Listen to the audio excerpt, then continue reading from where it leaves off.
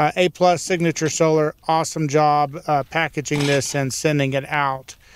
Okay guys, so as you can see, we've got a couple of boxes here. So I'm assuming all of our hardware is packed in these boxes, screws, bolts, different mounting stuff. So we're just going to go ahead and move those over first and separate them as we kind of unpack everything and get an idea of what exactly is involved with the ground mount system. Let's take a look inside now.